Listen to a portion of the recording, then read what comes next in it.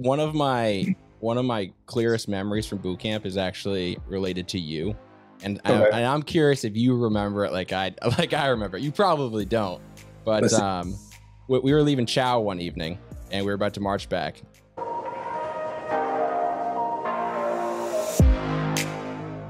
Welcome to the Military Bottom Line podcast, where we learn from veterans and those currently serving how to make the most out of a military contract. We're here to motivate, inspire, and help you leverage your service to positively impact you professionally, personally, and financially during your military career and beyond. Welcome to episode 44 of the Military Bottom Line podcast. Thanks again for tuning in this week. I've got a special guest 10 years later. I just reconnected with my drill instructor, Korey Bromery. Korey's got a crazy story, super motivator, super, excelling in his career in the Marine Corps from when he joined in 2006 to 2014. And, unfortunately hit a pretty big snag in his career based on something that happened in the drill field. So he's got really a unique story and, one kind of a redemption of his career getting just thrown off the rail, but him ultimately being able to recover it in a different capacity than what he had hoped for, but recovered and redeemed nonetheless. So it was an awesome conversation for me to kind of get an idea of actually who this guy was that was destroying my life for 3 months.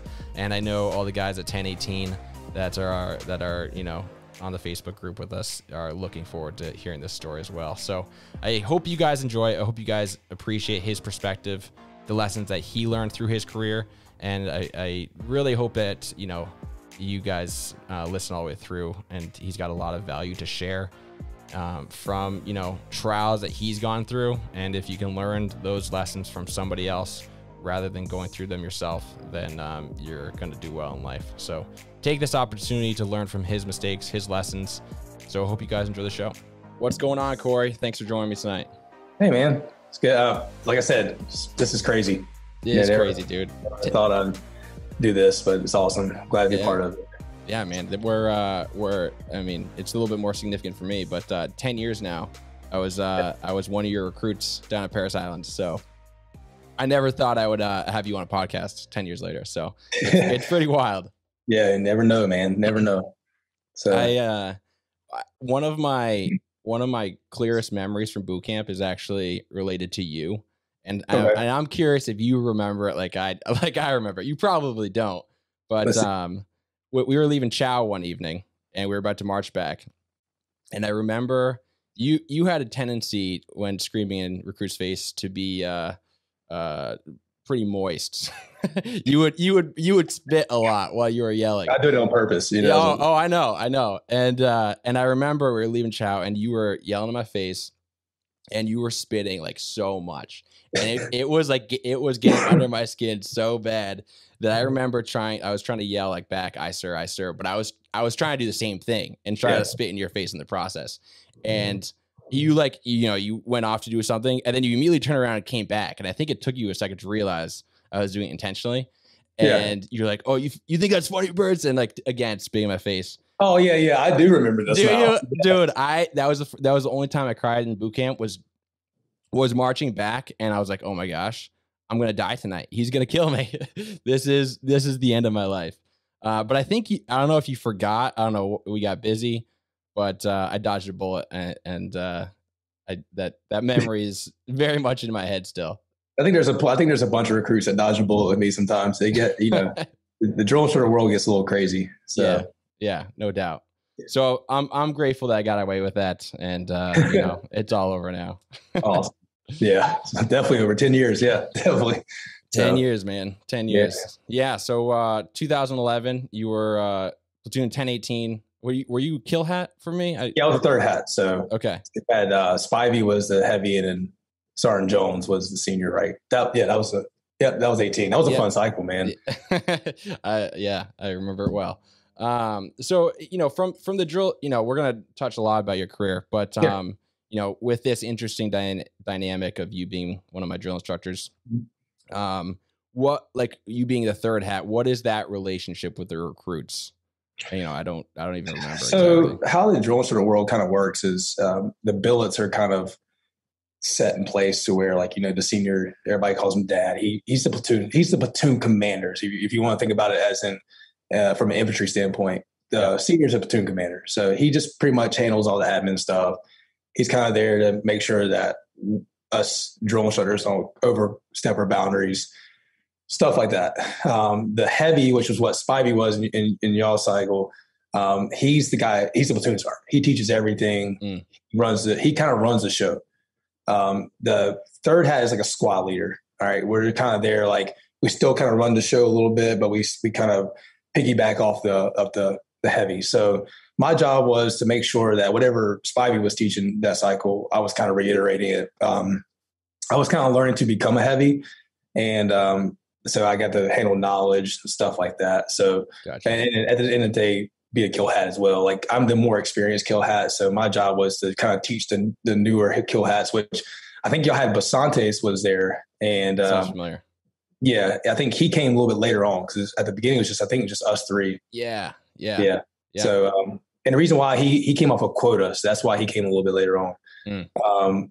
So yeah, my role was just kind of disciplinarian at the same time, disciplinarian and knowledge. That's my big thing. Yeah, you were a good disciplinarian. I remember that. Actually, that was probably my favorite cycle because that was my third cycle and I was just figuring it out. Like, my first cycle was terrible. I got destroyed. I lost 67 pounds my first cycle. 67 pounds? Yes, it was holy terrible. Smokes. It was just. In a 3-month period. I mean, a cycle is 3 months, and you lost 67 pounds. Yes, 67 pounds. Speak on that. Like, how does that even happen? Because when I came through as a new hat, like the new hat world was rough. I'm not gonna say it's hazing, as more of like it was just our seniors then were just expected a lot, and they demanded of us probably more than they demanded of recruits. Because we had to set that example as we continued through our career as a drill instructor. So I just remember, like, I ate 1 meal a day, and then my 1 meal was probably a protein bar that I had in my cargo pocket on the side of my trousers. Yeah. And I remember, like, barely drinking water, running and screaming all day.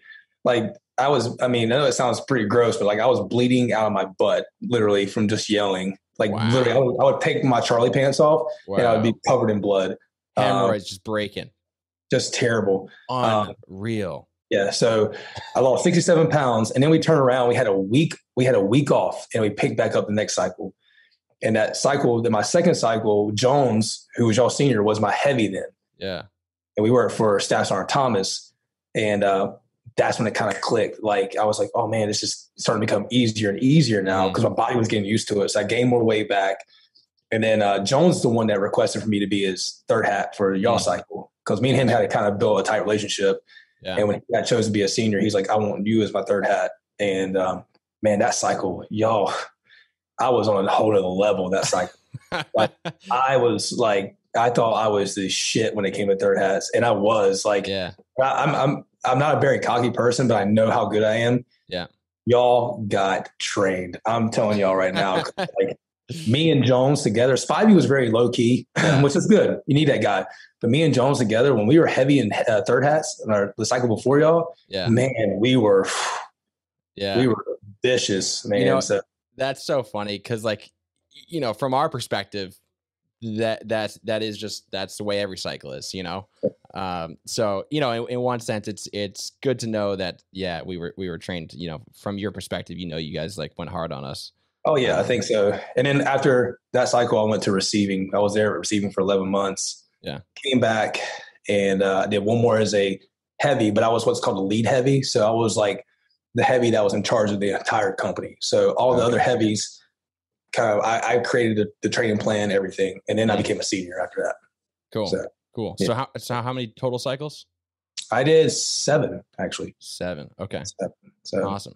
And it's over a 3-year period. Over a 3-year period. Yep. 3-year period. Awesome. So before we could jump into your career, there's, you know, we have the platoon Facebook page. And so I don't know if you saw it, but I'm like, all right, what questions should I ask Bromery?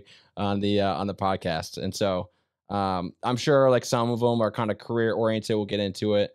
But one of them wants to know if we were really as garbage of a platoon as you guys said.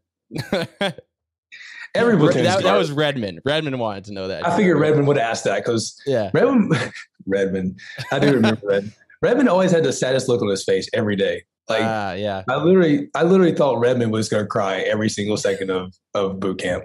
I hope he listens to this. But everybody's garbage. And it's a game. Yeah. No, y'all were not garbage. I mean, I don't, I never judge my platoons off their performance, really, to be honest with you. Yeah. I just judge my platoons off the recruits and how they become farther in life. I think 18 is probably the most active social media platoon that I have. Interesting. I think when it comes to Facebook friends of mine, 18 I have the most recruit friends from 18. So I think that's cool about y'all is y'all are a little bit more active on social media. But no, everybody's garbage. Everybody's garbage. Yeah. Everybody is. So awesome. I was told that when I was a recruit. I remember my senior telling us all the time, like, y'all are the worst thing ever. I'm like, okay, whatever, sir. So yeah. Awesome. All right. The rest of them, I think that's one that will, also Redmond also wanted to know if you actually knew how to pronounce Durness. You always call him Durness rather than Durns. Yeah. Dern. Yeah. I knew his name was Durns, but I just wanted because you just want to like piss people off. So like the whole goal was to like just do something that irritates a recruit because that's the whole purpose. You got to push them past their mental limitations. So if that was what irritated Dern so bad was calling him Durness, then I was gonna keep at it. So I knew Dern's name, but I just it was fun. He's calling him Durness, like because you can see every time I say it, he gets pissed off. I'm like, yes, keep getting mad. And you have the ability to just keep pushing buttons, and like that freedom is like you'll never have that opportunity again. It's great. It's fun. Yeah, awesome. Well, the rest of the questions I'm sure we'll cover throughout the discussion. So. Obviously, we covered your drill instructor period a little bit, but kind of give us an idea of, you joined the Marine Corps, obviously, when and why you decided to make that leap. So I always wanted to be in the military. That was always my goal. Originally, I wanted to be in the Army originally. From the childhood, I wanted to be a paratrooper. That was my thing. And I come from a small town in North Carolina. Excuse me. Everybody joins the military from where I'm from. So I wanted to. And I want to be a paratrooper. After high school, I wasn't like really big in ROTC, and I was in Air Force ROTC in high school, but I was really big into it. And I wanted to be an officer originally. So I ended up after high school, graduated. I moved to Maryland to live with my dad, and I found out college was terrible at first. I was like, this is not for me. I hate college. This is so dumb. I went to go talk to the Army recruiter, and he kind of gave me the runaround. He's like, oh, blah, blah, blah, blah. Well, I remember walking out of the recruiting office, and the Marine Corps recruiter comes up to me and goes, hey, dude, how interested are you going into the military? I was like, if I can leave tomorrow, I will. And he's like, what year is this? This is 06. 06, and the Army was giving you the runaround. Yeah, that's what I'm saying. This is in the middle of the surge in Iraq. They needed bodies. Yeah. So the funny story is like a dumbass that I was. He goes, I was like, well, how fast can I get out? He goes, well, we have this thing called open contract. There it is, the magic open contract, right? Yeah. We have this thing called open contract. And if you do this, I can get you to MEPS. Like, it was like a Monday I went in. I think it was a Monday or Tuesday. He's like, I can get you to MEPS on Friday, and I can get you literally shipped out the next week. I was like, okay, yeah, let's do it. So at the time, I was like, whatever, I'm 19. I went in the recruiting office, signed the papers, literally signed an open contract like an idiot at a time. And I went to MEPS that Friday. That next Wednesday, I was shipped off to Parris Island. Wow. I get to Parris Island. I was in 3rd Battalion Lima Company, and we were at the old 3rd Battalion barracks. I don't know if you remember seeing those when you were a recruit, but they're gone now. Like if you haven't been at a PI, I go there sometimes. They're completely gone. No more 3rd Battalion. It's all new barracks now. Okay. But I was in 3rd Battalion Lima Company, got through boot camp. I was a guide. I thought it was cool as hell. I go to get my open contract job, and they tell me, you're going to be a food service specialist. I'm like, oh, man, what the hell is this? And they're like, a cook. I'm like, man, you gotta be effing kidding me. Did you have like a MOS you were hoping for?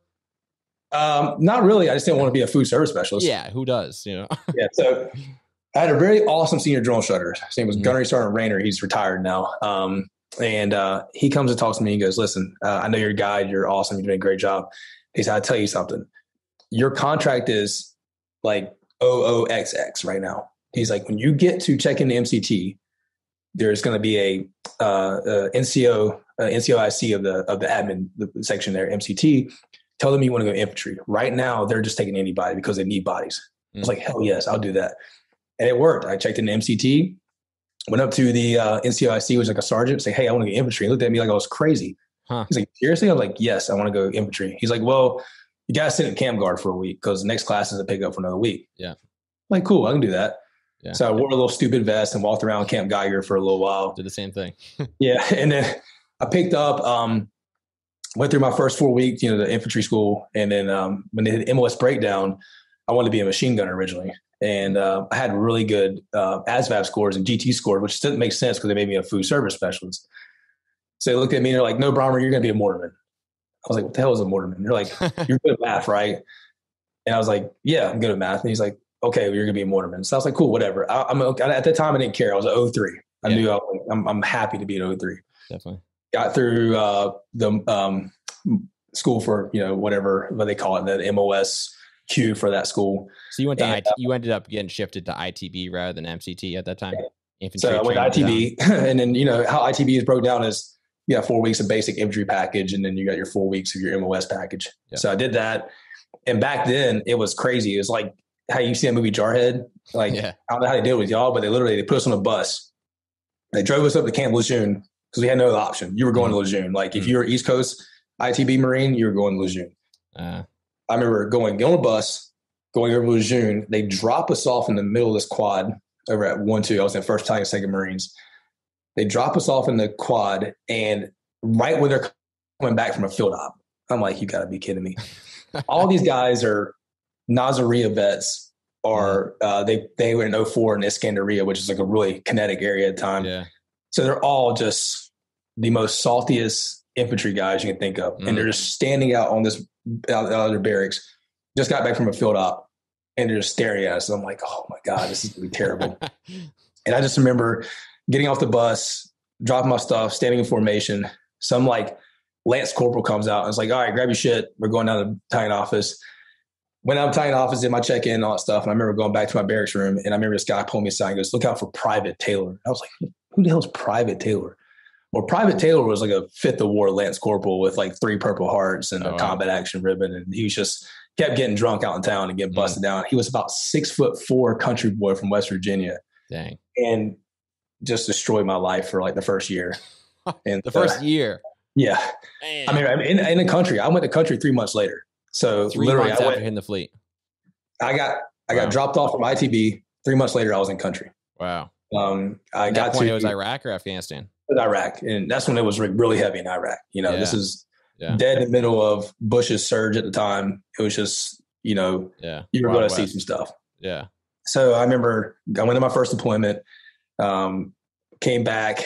All the senior Marines had left. So it's just a bunch of Lance Corporals. And they're like, "Hey, Bromery, you're going to be the mortar section leader." I'm a Lance Corporal at the time. That's an E6 billet. They're like, "Nope, you're going to be the section leader. You're awesome. You've been killing it over there in your first deployment." I came back, went to Infantry Mortar Leaders course, graduated from that as a Lance Corporal, took my section over, and I get ready for our second deployment to Iraq in 08. And I remember I got meritorious corporal before I left. And the crazy story about that is I got meritorious corporal. A month later, I'm in country. I'm running a whole platoon. I have no platoon commander, nothing. Yeah. Got 30 Marines under me as a corporal running a mobile assault platoon. You're like 20 years old? Yeah, like 20. Yeah. Unreal. I think just turned 21. Wow. So 21-year-old, I've got 6 vehicles, 30 Marines. I'm running convoy security. I'm running stuff from back and forth from Lake Tharthar, where we're at in like northern, like kind of central Iraq. We were actually on the Republican Guard, their actual resort. We stayed on that, which was awesome. I could tell you about that all day long. Yeah. But I was running ops back and forth as a corporal. And I remember my first sergeant telling me, he's like, hey, when you're going to Ramadi today, pick up a generator. While you're there, get some sergeant chevrons. I was like, who needs them? And he's like, you need them. I'm like, for what? He's like, you're getting combat meritorious promoted. Wow. I got combat. I was a corporal for 2 months and got promoted to sergeant. That's legit. Yeah. I made sergeant in like 2 years and 1 month in the Marine Corps. Yeah. Yeah. That doesn't really happen. No. Yeah. And so I was like, okay, cool. So I come back. I left as a corporal, came back as a sergeant, obviously. Got back. I was kind of torn on what to do. And I knew I was going to re-enlist. That was not a problem. And I remember my first sergeant at the time, his name was First Sergeant Gammon. He's also retired, been retired for like 10 years. He's got a sweet job. He works at CSX and he's a train conductor now. It's like the coolest thing ever. But anyways, he tells me, he's like, I think you would make a perfect drill instructor. And come to find out, he was a drill instructor he did 2 tours on a drill field. And one of them, he was actual schoolhouse instructor for DI school. So he's like, I think you could be an awesome drill instructor. I think it'll set you up for your career. And I've always been very career oriented. Yeah. And so I was like, okay, at that time, it was like units were starting to go to Afghanistan, but you didn't know who was going. And, it was like kind of up in the air. And I remember I was like, well, I kind of want to extend with the unit. And so our new battalion commander, I got to talk to him and he's like, hey, we're not slated to go anywhere but Okinawa. I was like, I'm not going to extend if we're going to go Okinawa. I want to go to Afghanistan. Yeah. Unfortunately, I never got a chance to do it.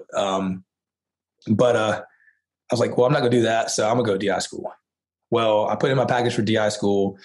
They actually deny it and say, hey, we're going to send you to SOI to be an instructor for mortars. We don't have any mortar NCOs. I was like, I don't want to go to SOI and instruct mortars. I want to be a hat. I want to be a drill instructor.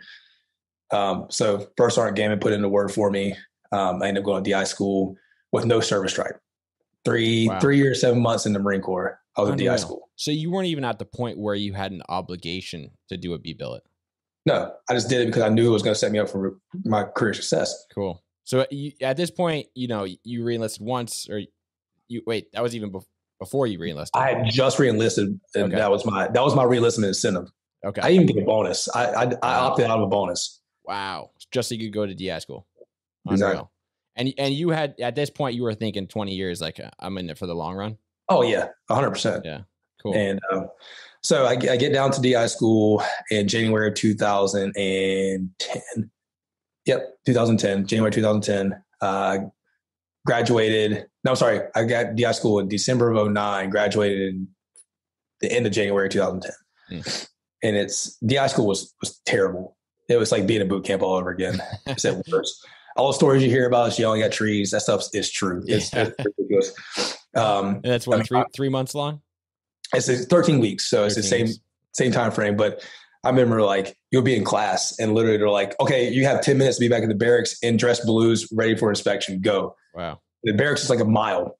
So you're having like sprint back to the barracks, change, and you better hope to God that your blues are inspection ready. And it's random uniforms. And they're like, okay, you go inspection. All right, get back to the classroom. You got 10 minutes to be back to the classroom ready. And like you couldn't have any wrinkles in your camis, none of that stuff. Like it was insane. But I got through it because at my time, I told myself never will fail a school. So I got through DI school, got assigned to 1st Battalion, Delta Company. And then from there, it kind of just, my first cycle was horrible. I remember crying. I cried literally. Like I remember falling asleep in my truck coming from the barracks. I lived in the barracks on base. Yeah. I fell asleep in my truck and it was running and my alarm went off at 3 o'clock in the morning for me to get up and I was still in my truck sleeping. Oh my goodness. So, people don't realize that. They don't see how demanding it is. It's the most demanding thing I've ever done. Did you, at this point, I mean, you were fired up on being a DI. Did you regret it during your first cycle? Were you like, why did I do this? No, I've never been one of those people to regret things. I just kind of like, I was like, when is it going to get easier? That's my thing. It's like, when is it going to get easier? And I've always been that kind of person. Like I've always told myself, things are always going to get easier. You got to learn. This is my learning. My first cycle was my learning process. I'm going to learn. Yeah. Second cycle came, third cycle came. There was a jaw cycle. I went to receiving, kicked ass in receiving. I ended up getting drill instructor to quarter for one of those for STC, which was the support training company. Cool. I ended up coming back to Delta Company I did 2 more as a heavy, and then I did 2 as a senior. My last cycle as a senior, I had 1 meritorious staff sergeant. So I was going to be a 6-year staff sergeant in the infantry, which is unheard of. Yeah, super unheard of. 3 of those were meritorious. So I had a hat that worked for me. Name was, I'm not going to say his name. Don't worry about his name. I had a hat that worked for me, and he had worked for me a cycle before, and he had a lot of issues with him and his wife. Come to find out, he kind of just, the company was like, listen, you need to take a break. We're going to pull you off the cycle. You're going to chill. My last senior cycle, my first sergeant comes to me at a time, and he's like, hey, we're putting this guy back on your deck. He's going to be your 4th hat.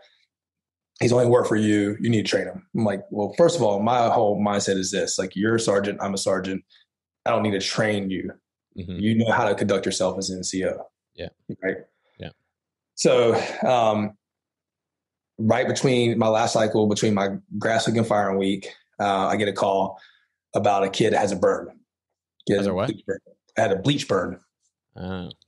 Well, at the time we didn't know it was a bleach burn. We thought it was like remember how you used to get rashes all the time? Every recruit had like heat rashes. Yeah. Oh, yeah. So at the time I was like, okay, it was during the summer. I was like, okay, it must be a heat rash. I told my heavy, I was like, listen, just give him some ointment. I had some ointment, and I'll be in the morning. It was like a Sunday. I used to always come in on Sunday mornings because I was single at the time. I didn't have anything else to do. I'll let my guys go home because they were all married. So I'm like, hey, I'll come in. Once I get in, I'll look at them, go from there. So I get into the. And you were a senior, you said? Yeah, I was senior then. Yeah. So I get into the squad bay that morning, and I bring the kid up to my deck or to my office, and I tell him, I say, let me see that burn. And he shows me, and I was like, man, it doesn't look right. It looked like his skin was like kind of like, you know how you get a burn, you see that kind of white layer of your skin? Yeah. Like that all through his like right side of his back, all the way down to the bottom of his leg. Dang. I was like, that doesn't look right. Something's up. So I kept prodding the kid. He didn't want to say anything. And I get it. Recruits sometimes don't want to say anything. All right. I was a recruit once, and that's people, I told him, listen, I was a recruit at one time. Don't think I didn't feel the same way you felt, but this is not normal. What happened? So anyways, the recruit tells me a story that the drill instructor had put him under the blue laundry bins. I don't remember those blue laundry bins. Yeah. It was ITM in the back after I left that day, because I left that Saturday, and I took him to the back because the heavy was on deck. Kind of snuck him off, took him to the back of the head, and it's kind of like it was thrashing his kid, and it was pouring bleach underneath him while he was ITing him. So it soaked all into his camis, and he didn't say anything all day long. So it just literally melted this kid's skin off. So at the time, I went to my chain command. I was like, I ran to the chief drill instructor, and I ran it up all the way to the chain till the colonel knew that night. So that next day, my sergeant major comes to me. He's like, hey, I'm pulling all your guys off. You're gonna be on the platoon by yourself. I was like, well, how long? He's like, I don't know until the investigation's over. So literally I spent a week by myself. Basically living at the squad bay.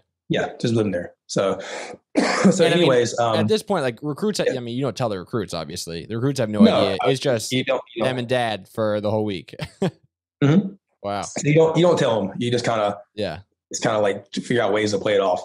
Yeah. So anyways, about a week later, my sergeant major calls me from the time. He pulls me in his office, and he's like, hey, I need your belt and cover. And I was like, for what? And he's like, the general has the investigation now, and she wants to sit you down. And this is when General Reynolds came. So General Reynolds is after General Padilla, because y'all had General Padilla at the time. Yeah. So General Reynolds had taken the trial, and anyways, they take me to court martial. All right. They take me to a general court martial for conspiracy. Wow. Whatever. So anyways, they go to pre-trial. They throw all my charges out. They knew it was BS. Like, I did everything right. I ran. Yeah, you were say something? So they're charging you because one of your hats did this? Yeah. So they're trying to say that I taught the drill instructor how to do this. I'm like, I have never done anything like that. I was like, first of all, I'm not going to tell a hat to do this on my last cycle. I had orders and everything. I had a week before I was going to get pinned on staff sergeant. You think I'm really going to go and tell a drill instructor, hey, go burn this kid with bleach? Yeah. Like, it's the dumbest thing ever. Well, the drill instructor tells NCIS that nobody told him. So he actually did not say, like, he didn't put anything on us. He said, I did everything on my own. And they still pushed it. So they drop all my charges, and then they decide to pull a illegal IT charge from me from 2 cycles prior to that. Okay. A legal IT charge. So you had been in an incident before for No, IT? they just went back and started asking recruits from other platoons. What? And one of the recruits happened to say, yeah, he IT'd us in the head.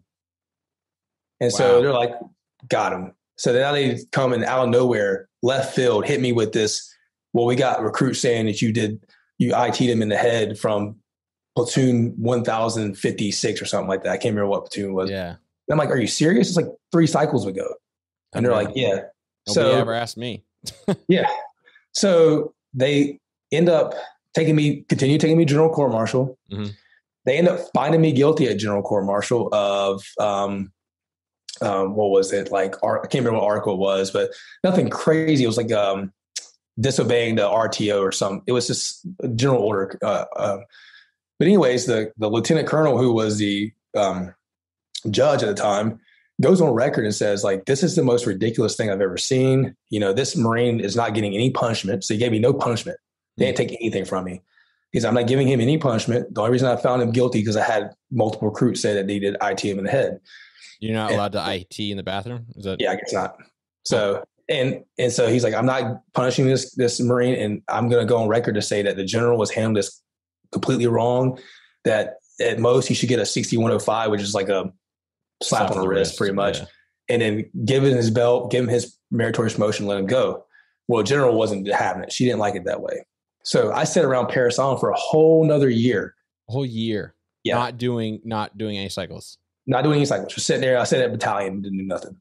Oh my gosh. During that time though, it was kind of good because I got into CrossFit real big. So I needed an out. I was at the lowest I've ever been. You know, I've never been. I watched my career go from, like, literally, I remember the sergeant major telling me, like, you're going to be the next sergeant major in the Marine Corps. He's like, I've never seen anybody fast track like you have.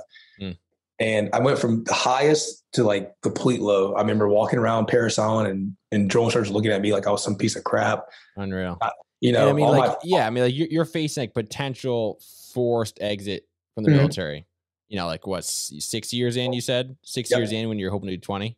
Yep. Unreal. Yeah. So, I mean, that would be a very heavy weight. Yeah, it was tough. And it's just like, all the hats that I was with Delta Company, all my friends that knew, and they were all had my back. They all had to leave. You know, they all had to go somewhere else. Yeah. So I had nobody. Nobody was there, and so you were like a injured recruit just hanging out there. You know, like busting. Literally, I mean, I had a salt cover on, and you know the new hats that would come check in. The only thing they knew of me was, oh, there's that senior that got in trouble. You know, and so. I remember, like, I started doing CrossFit because I needed it out.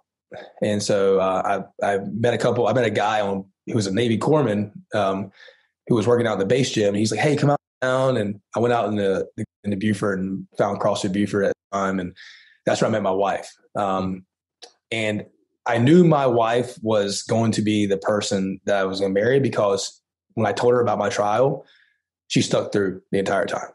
Stuck by me, had my back. I was like, yeah, even if whatever happens with this, I'm staying with this person. Yeah. Luckily for me, I had no punishment, whatever. I got out in May of 2014 and we lived in an apartment. My wife had luckily just got a job as a nurse. We lived in an apartment in Beaufort and I was kind of like in and out of jobs. Man, I worked at Best Buy. So back up before we go too deep. So you said you got out. So you were found guilty and basically forced out? So come to find out, Sergeant Major Archie, who I was telling you about earlier. Yeah. He comes to me and tells me, listen, I think you just need to take the EAS date that you have originally planned and just get out. He's like, just EAS. He's like, you're going to get an honorable discharge, just EAS. And it was like a hint. Like, he couldn't tell me why, but he said, just do it. Yeah. So I was like, okay, all right, gosh, Sergeant Major, I'll do it. And I knew it was that was the hardest thing. The hardest day in my life was he come and tell me that. Yeah. So I was like, man, I had literally dedicated my entire childhood to joining the military. And I watched my whole entire 6 years. At the time, it was 7+ years of work and dedication to the Marine Corps. Yeah. Completely just saying, I got to get rid of it. I can't do it again. But at that point, you had been like walking around with this weight on your shoulders for a year and a half. Yeah. And you're like, I just want this to be over, you know? Yeah. So exactly. And that's what it was. Is I just want to get it over. So I EAS, they gave me my DD 214. I didn't know at the time, but I looked, I didn't know how reenlistment codes work and all that stuff like that. Yeah. I didn't plan on reenlisting, I planned on reenlisting and staying in. I didn't plan on like having to get out and so forth. Yeah. But I saw honorable discharge. I was like, okay, I know I can do something with this. I know I have a general court martial on my record, but I know at least I have an honorable discharge. I can do something. And I was going to find something to do. So I got out, and luckily for me, my wife's family's, they're locals. My father-in-law is the chief of Beaufort City Police. Wonderful people. They treated me like their own. And I knew I was going to get back on my feet, but it was hard. I mean, I did tree service when I first got out. I was like working with a bunch of ex-cons doing tree service. I went from this awesome drill instructor back down to just some dude that was just on the side of the road with a, green shirt on doing tree work. And then what's that? Humbling. Yeah, super humbling. And then I got a job at Best Buy and was doing like inventory and, just in and out. And so I was like, well, I'm gonna take this honorable discharge. I'm gonna see if I can get into school. So I looked at, I went to TCL, which is the local community college here. And I went and talked to them like, hey, you have a honorable discharge. So you qualify for the GI Bill. It's like, cool. So they're like, hey, the best thing to do right now is just go ahead and get your Gen Ed classes out of the way. And, we'll file your GI Bill and you can get that little stipend, stuff like that.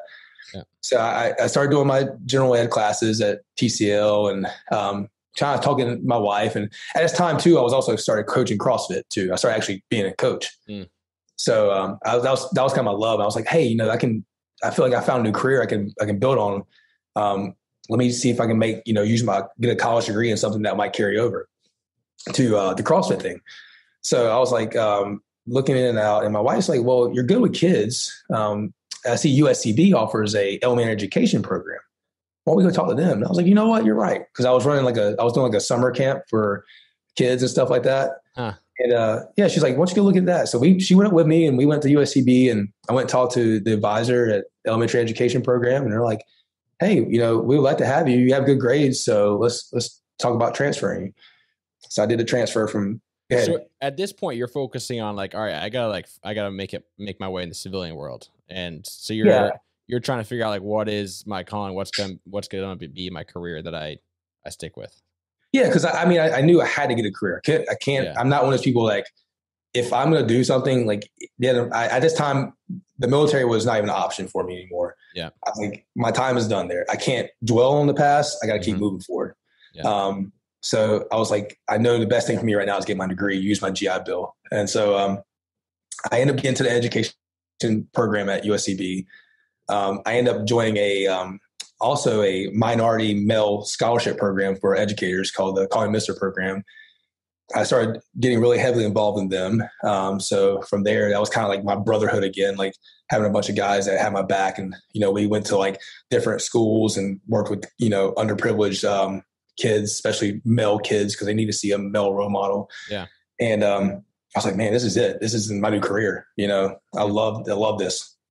So I ended up becoming the president of the Call Me Mister chapter. They kind of gave me a scholarship to help pay for a little bit more of my college because my GI Bill ended up running out just because there's so much involved in the education program. But I remember graduating. I graduated in, it's been forever, 2017. So I graduated in 2018, I graduated with my bachelor's in elementary education. And I had a minor in mathematics. And so from there, I ended up doing an internship at a Beaufort Elementary and I got hired. And during this time too, when I was doing my internship, that's when I started realizing, hey, something's not right with my background. I was like, how am I getting approved by the school district? How am I getting approved by the state to teach? And I apparently have a felony, Yeah. Because a court-martial discharge is basically makes you a felon, which is like all kinds of doors close. Yeah. So I was like, something's not right. So anyways, that's when I said that during this whole, let me kind of go back. During this whole time I'm in school, me and my wife opened our gym we have now. CrossFit Humidity. Awesome. I had some money saved up and we opened the gym and the gym started blowing up, man. I have 150 members now. So, dang, I mean, yeah. Good for you. So during that time, that's when I had Lieutenant Colonel Posey come, and she was now Colonel Posey. She was one of my members, and I started telling her my story, and she's like, "I want to do some digging. Something's not right." So she goes to do some digging, and she comes back and tells me, she's like, "Dude, you have nothing on your record." I was like, "Really?" She goes, "I think the general, because she has to sign off on the final disposition, right?" Yeah. I think what happened was she took it, and to kind of cover her face, she kind of just slid it under her door. So my general court martial never technically hit my record ever. Wow. So that's why you were kind of like, hey, take the EAS so we can just kind of make this thing disappear. Yes, exactly. Wow. So at that time, I was like, you know what? I told my wife, I was like, this might be my option to get back in the military. And this is 3 or 4 years later? This is 4 years later, yeah. Wow. I was like, I need some redemption. I was like, I need something. And I told her, I was like, I don't care if I have to start back over. I need redemption. So I end up going to talk to a Marine Corps recruiter, and he's like, dude, I can get you in the reserves, but their nearest unit for your MOS is in like Pennsylvania. Ugh. Like, okay, yeah, I'm not going to ask. He's like, go talk to the guard. I was like, really? He's like, yeah, go talk to the guard. He's like, dude, he even pointed me towards the guard. Like, that's how crazy it was. Yeah. I talked to them. They love prior Marines. They'll hook you up. I was like, sweet. So I went, excuse me. I went and talked to the guard recruiter, and he was like, yeah, we'd love to have you. He's like, you're just meeting that cutoff to where you don't have to go to prior service boot camp. You don't know about that. I was like, thank God, because I'm not trying to go to boot camp anymore. He's like, and we found you an E5 slot, because I got out as a sergeant. He's like, we found you an E5 slot for 11 Charlie, which is an 0341 equivalent. So I found you a shot in Mount Pleasant, Charleston. He's like, were you down? He's like, all you got to do is go interview for it.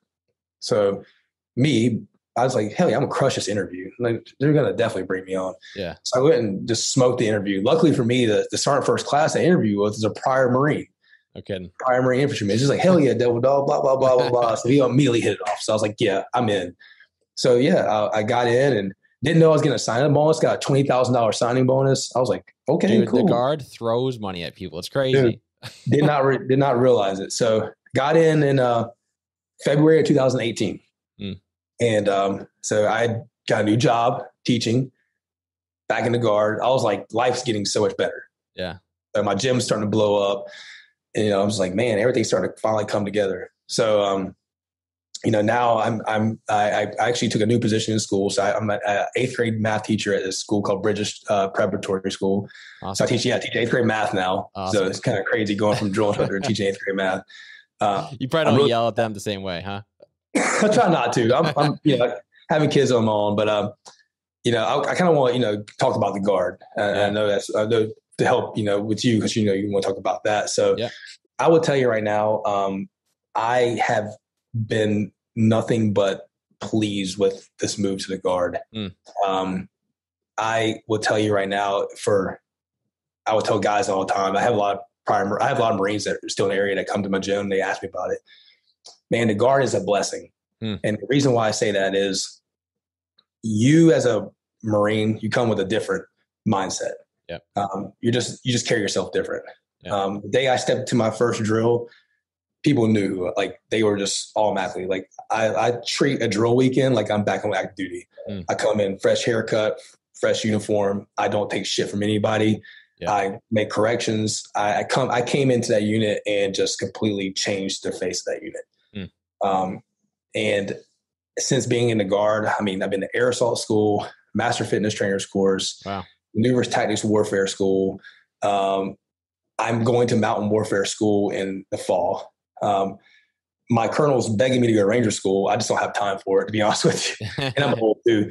But I mean, as you saw, I don't know if you saw it, I just completed the 2021 best warrior competition. Yeah. Somebody asked a question about that. Like, what is that? And I mean, like, how did you volunteer for that? Did you get picked for it? So what they do is the National Guards and the Army in general is really big on this. Yeah.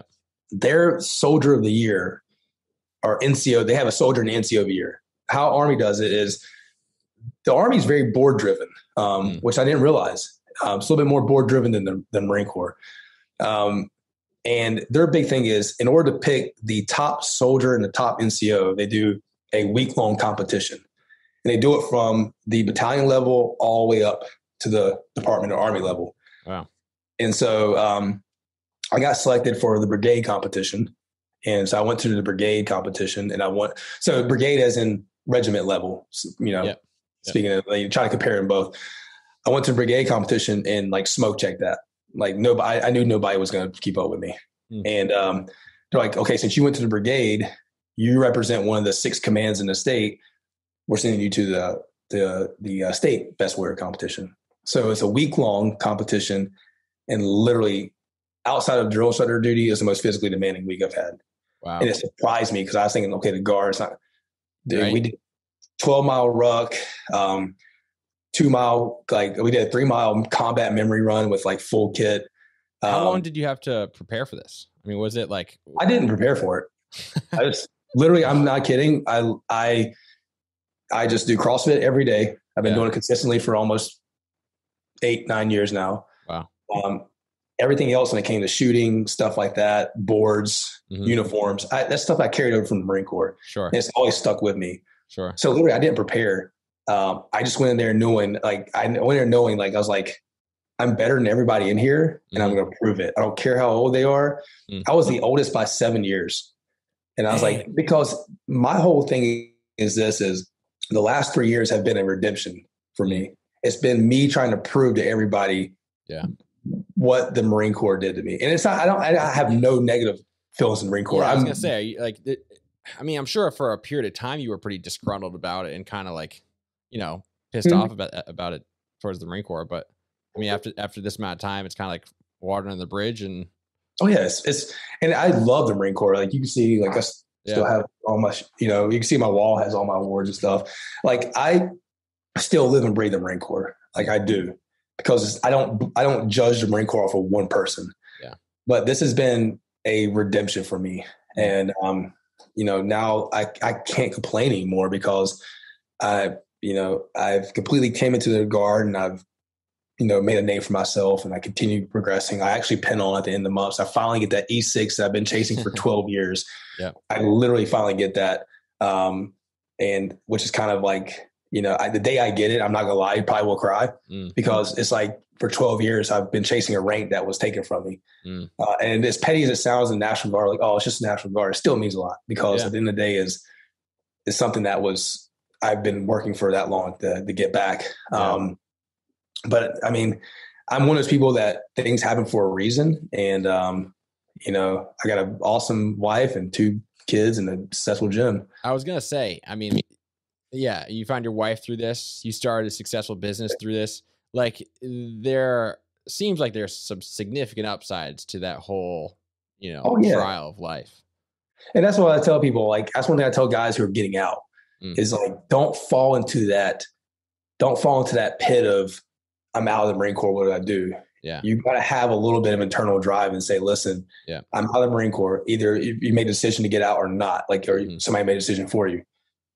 The things you learn in the Marine Corps can push you into the civilian world. It's all about how much you take and do it yourself. Yeah.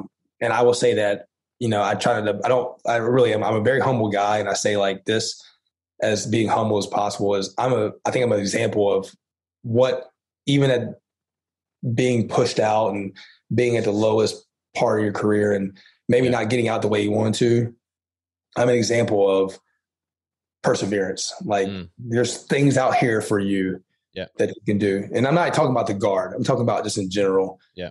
If you use the things you learn in the Marine Corps, the military, whatever branch you're in, we all have the same basic responsibilities. We're all taught the same basic responsibilities. We're all taught the same ethos, all that. Take everything you learn from the military, whether you like your service or not, and use it because it does matter. Yeah. So, and so I can't complain, man. Yeah. That's awesome, man. So, I mean, it sounds like, so for the first time around, you joined the Marine Corps because you hated college, essentially. Were you looking for something specific? As in, talking about college or? Just were you hoping to get something or achieve something specifically when joining the Marine Corps? Because like the second time around, you were looking for redemption, and you achieved I think that. I was, like I said, I always want to be in the military. So I was just looking for that sense of like belonging. Yeah. I was like, man, for me, it's like that as soon as you put that uniform on, like you belong to something much bigger than you. Yeah. And that's what I wanted to. I wanted to be part of that, something that was much bigger than me. And it fulfilled that for you. Yeah, it did. Yeah, I will say 100%. It still does this day. Even through my kind of like roller coaster career, it has fulfilled everything, and I want to continue fulfilling more. Yeah. So yeah. Have you found? I mean, I'm always trying to shine light on opportunities, and I don't want to speak for you. So like throughout your career and throughout that trial, like have you found opportunities that you're grateful for that you didn't know initially about that somebody else could similarly pursue? I think the biggest thing I like when it comes to like something I found within myself was the opportunity. I guess not the opportunity, but that personal, like, what am I trying to say? Just that drive to know that things are going to be better at the end. You got to continue pushing forward. Yeah. Life's going to throw curveballs at you. You gotta take those curveballs and hit them back. Yeah. That makes sense. Yeah, absolutely. It has taught me to persevere. It has taught me to continue pushing, and it's given me a purpose to continue pushing now, especially now that I have 2 children. And I think it's the big thing is like, I can never, if my daughter or son join the military and be in that same situation, and I hope they never have to go through that same situation, but if something like that happens, to tell them, listen, I've been through it. Yeah. I know what it takes to get past it. Yeah. And you got to have that inner drive. So I think that was the biggest thing I took from that, was like just developing that humbleness to say, listen, I don't care how low of a job I'll work. I know it's going to pay off in the long run. Yeah. And just continue pushing. Yeah. Some guys get in that little slump and they don't, you know what I'm saying? Yeah. It's true. And I mean, it's like nobody wants to start over, Yeah. And unfortunately, it's required of us at times. And, to go from like, the top, the apex, you're winning boards, you're getting promoted meritoriously, to all of a sudden, this group, the branch, the military is like denying you. They say you were great, but now you suck. Get out of our face, kind of thing. And I can only imagine like what that does to you. So I think that feat of turning around and like persisting speaks to your character a lot. And that's one thing. Like that's one thing I try to say too, is like, I don't try to shy away from the situation. Some guys will, I've had guys have started with who are first sergeants now that have brought me on base. And I actually went and talked to DI school about my situation, which is kind of crazy. One of the hats that I went to DI school with was the first sergeant at DI school. And he said, hey, would you like to come in and talk to the guys and to kind of tell them your situation? So I went and actually talked to DI school and said, listen, I told them who I was, told them my story.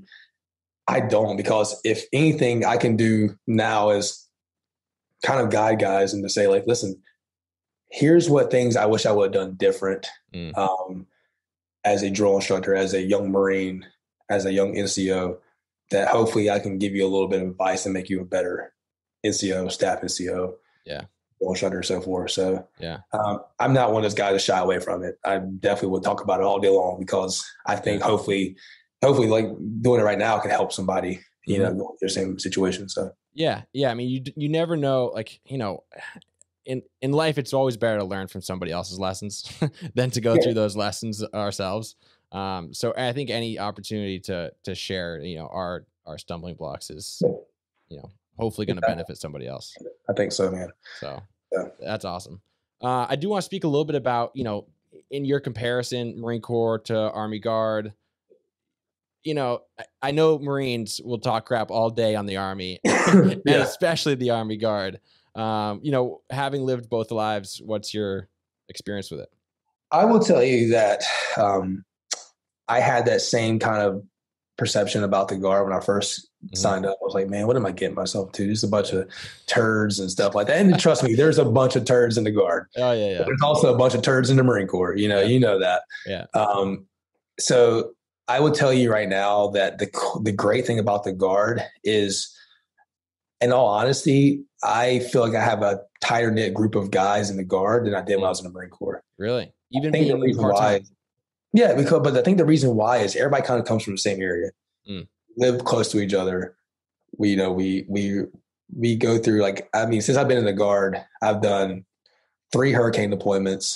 I've done DC twice. I was there for the BLM riots and then recently for the inauguration. And imagine the thing about the Guard is like this. It's like you go from sitting on a couch, getting a call at 7:30 at night saying, listen, I need you to have all your shit ready and we're leaving tomorrow midnight to go fly to DC. Yeah. That's wild. To get up. Yeah. So now you got to put the switch on from, like, I go from civilian mode to military. Do you prefer that? I mean, do you like that like contrast between military and civilian life? I like it. It keeps me on. It keeps me grounded in my civilian world. It keeps me engaged more. It keeps me organized more. It keeps me on top of my stuff. Gotcha. So, like, for me, being a school teacher, you have to be super organized. Like you do. I have lesson plans for weeks and weeks and weeks, and I got to know exactly when to start this class, and when, during the class, I got to know exactly when to start doing something else. Yeah. So having that allows me to stay on top of my civilian job. It's a hard contrast at first coming home, coming back to, 2 young kids, my wife, and then my wife's like, going back to her mom mode where she starts yelling at me about something, like what wives do, nothing crazy, but it's like, woman, I just spent 2 weeks in DC and now you're going to come here and tell me I need to, fold laundry. It's like, come on, give me a break. But, it's what wives do. But I think it's the toughest thing. But back to, like, the contrast in the Guard is, man, I'm not gonna lie, I feel like I've done more stuff in the Guard in these 3 years than I did in my entire career in the Marine Corps. Interesting. Yeah. Wow. Because you can create your own, you can kind of create your own self in the Guard. You have opportunities that are ridiculous. Yeah. People don't realize that. Because I'm in the Air Guard now. Yeah. And it's like I just had no idea about really the opportunities that existed within the Guard. I kind of just thought that they were, like, there for, like, parade traffic, on, like, July 4th and stuff. But the number of different mission sets that they do and that you can volunteer for. Yeah. And if you don't have the time or you don't want to volunteer, then, like, 9 times out of 10, you don't have to. They're not going to make you, it's crazy. It's crazy. And so that's what I was saying. Like, I tell guys all the time, like, guys that are Marine Corps now, they're at the air station or at PI, tell me, I'm like, dude, you can do so much stuff, man. I went to Fort Belvoir and, like, I got to test MVGs for 2 weeks just to get paid to do that. Sweet. Yeah. Like I said, I went to air assault school. I'm my battalion master fitness trainer. So I got to go to, like, all these cool courses for that, like the best wear competition. Yeah. Shooting matches. I mean, it's just so much you can do and people don't realize it. And surprisingly, we have a lot of prior Marines in my Guard unit, and a lot of prior active duty Army guys that get out. So that's the cool thing is you get a plethora of guys that are coming from all these different active duty backgrounds, all intermingling. To be honest with you, man, like, my mortar section runs smoother than my mortar sections in the Marine Corps.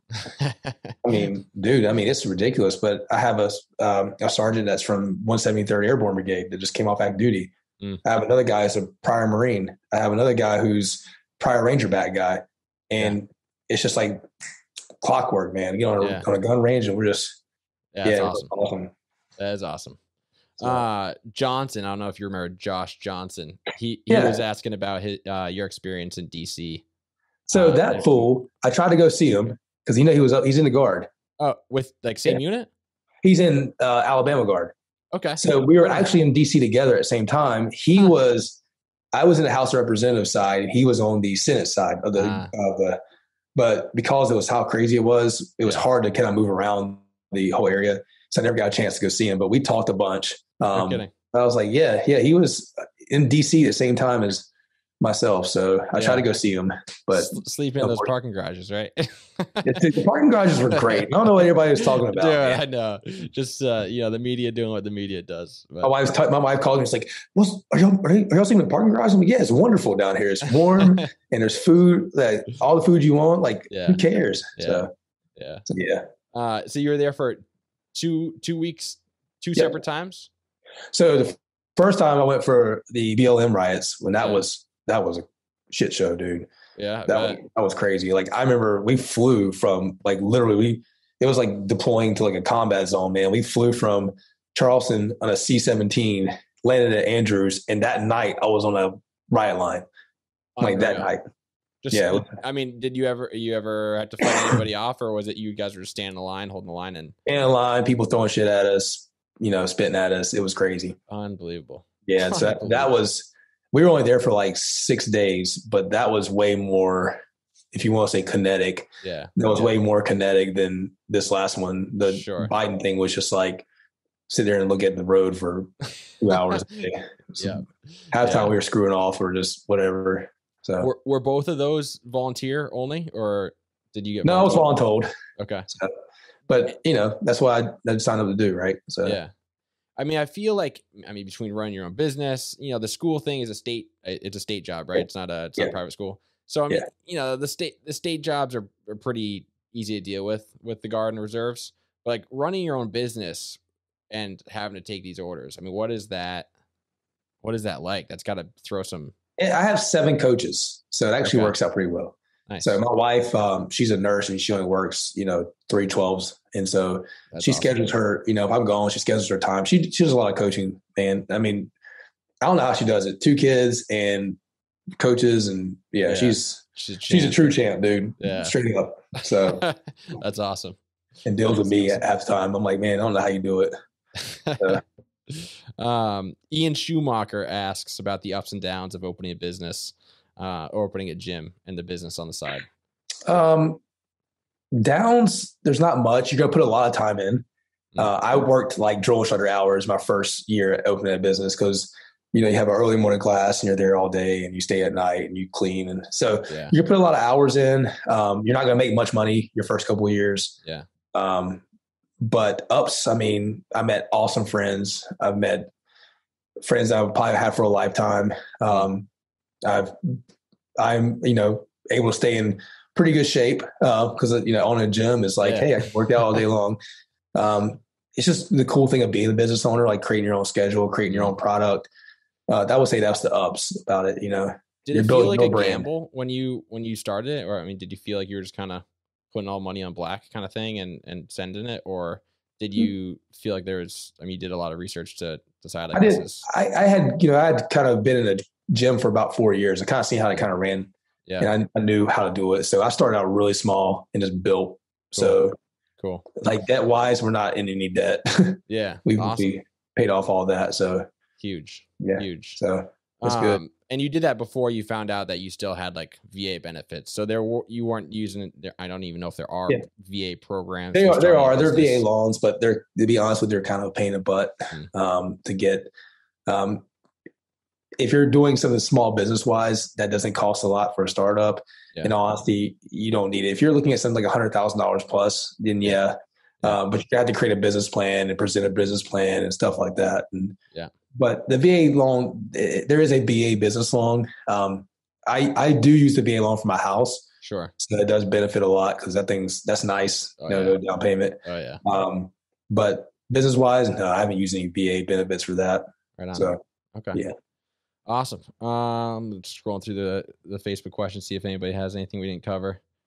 But it looks pretty good. I like to close out with some of, kind of the same questions for everybody to get an idea. One being, where's your favorite place that the military has ever sent you?